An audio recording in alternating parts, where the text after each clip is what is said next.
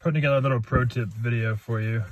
A lot of people don't realize after they change the oil, you can build engine oil pressure in the car without actually starting the engine.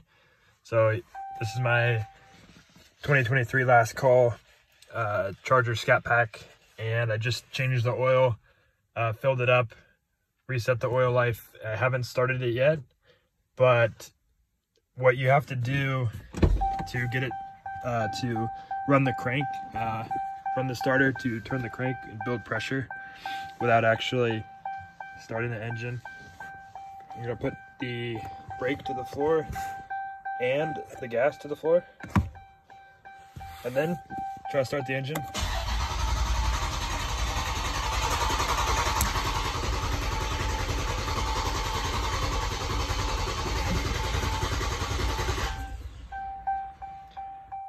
All right, just like that. Runs the starter for about 10 seconds. And when we go to start it up,